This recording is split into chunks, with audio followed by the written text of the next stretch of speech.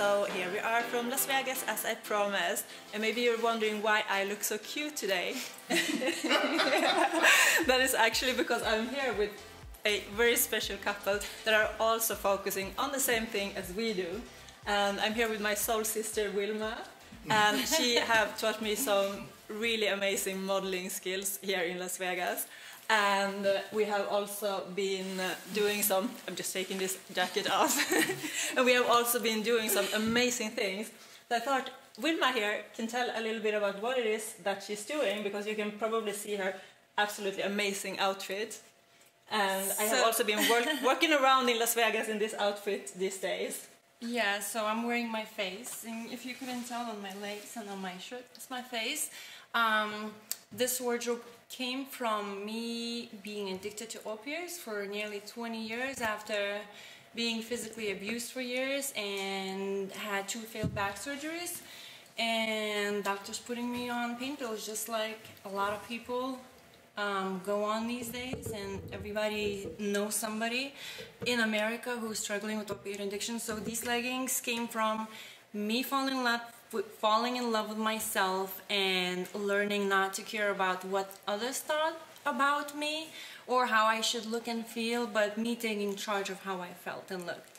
And that is amazing, and she looks absolutely amazing. Thank and you. she has an absolutely amazing personality. So hot. Personality as well. Thank but can you. you tell me a little bit about how did this empower you on the way? How did it feel for you when you were starting to love yourself, to wear your face? How did you become more confident by doing that? This was an accident discovery. My husband tried to punish me for me complaining too much about too many pictures for somebody else, some other model. So I said, or demanded, or asked for, however you want to phrase it, for more pictures. So he says, I'll show her.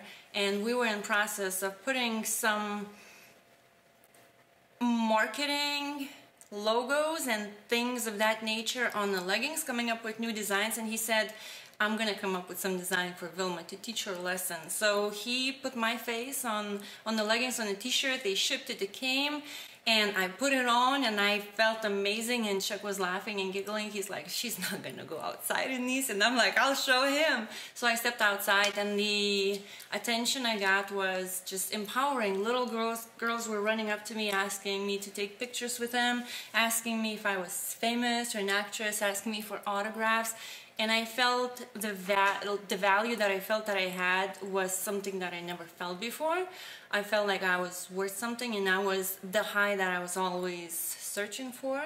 Like I was worth something. That's what all us women want to feel like, you know? Yeah, and it's such a beautiful example of being a superstar in your own world, because we're all the main character in our own lives, and this just transmitted it into the true power that it is, and the true power that we all own in our own lives. But you were up here, the face on the leggings too, and stepped out with me, and the attention we got was just out of this world. How did you feel? Everybody wanted to take pictures of us, and actually we look a little bit similar, so I think somebody could see that it was her, and somebody thought it was me. Yeah. They said, oh, look, these twins are wearing their faces on their thighs, eyes on their thighs. And we was walking through the casinos, and everybody turned around, and so many people, I don't know how many pictures we did, and then we went to a construction expo today as well, together with a client of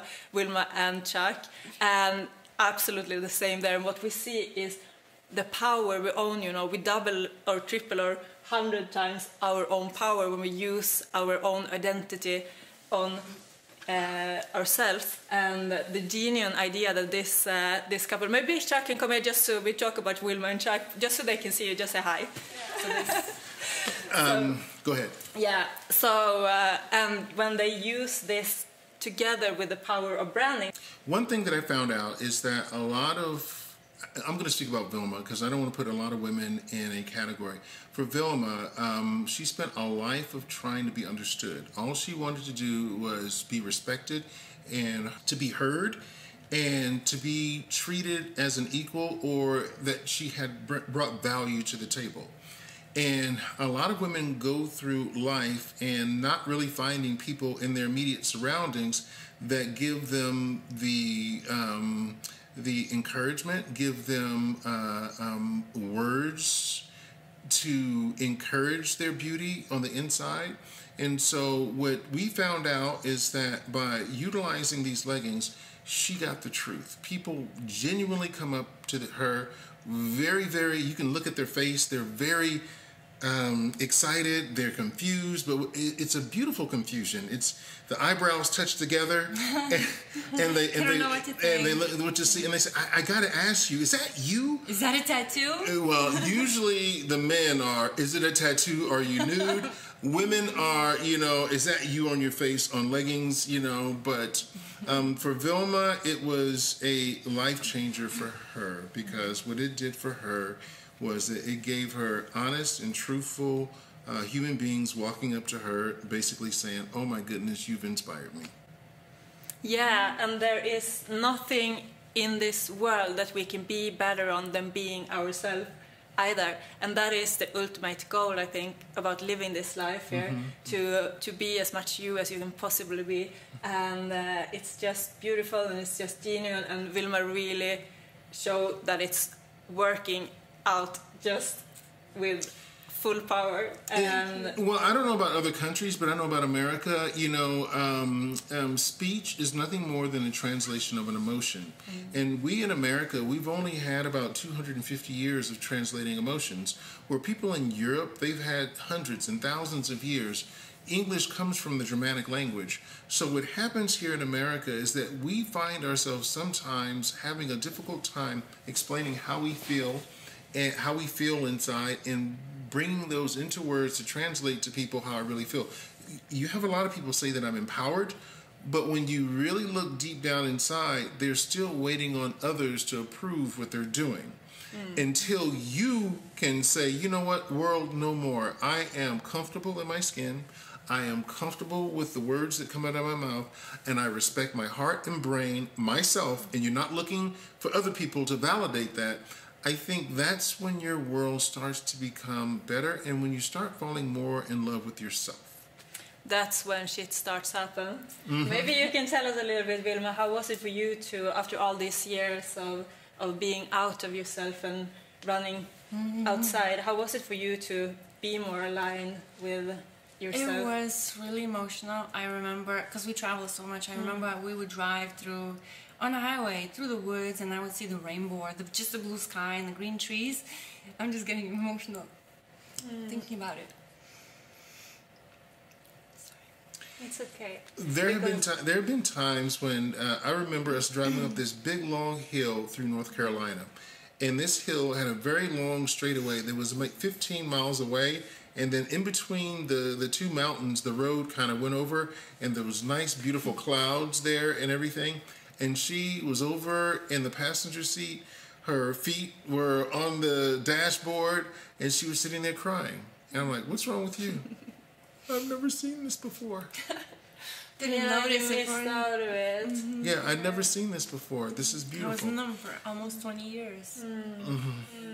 Emotions are beautiful, and emotions are our key to creating. I haven't had any emotions for so long, so now they're like just all over the place. Yeah, but that's absolutely fine. Thank you. That's how emotions are. They are all over it all the time, and it's not like the emotions disappear. It's just like we learn how to handle them more balanced, but they will still be there as long as you're authentic and not numbing them with something else. I speak to about 30 women a day, and I kind of hear the same thing from, Susie in LA, and Stephanie in New York, or whoever. I kind of hear the same thing. All women say this: "I just want to be heard. I want to be respected. And I just want people to treat each other good." That's all women ever want, is just to be heard and respected. And like I have a say. And then she gets an inbox full of men trying to take her on a date, And so it gets a little, it's hard being a woman, I can tell you that. Yeah, I'm sure you get a bunch of those too, right? It's hard being a woman. I feel for you guys. I mean, it depends from what viewpoint you look at it. It's also powerful being a woman, and it's also that people are wanting you or looking at you and things. You can also take it as a compliment. You know? Like everything man does in life is to impress the woman. You know, like the car he drives, the house he buys, it's like to impress the woman, to do better in life, to impress them, you know. So it's good we're here so they can have a good life. And achieving the things they want. Yes. The best. Yes. Living the dream. Yes. Powerful. Any other questions for me? Can I leave now? Can I be excused? Leave. Thank you.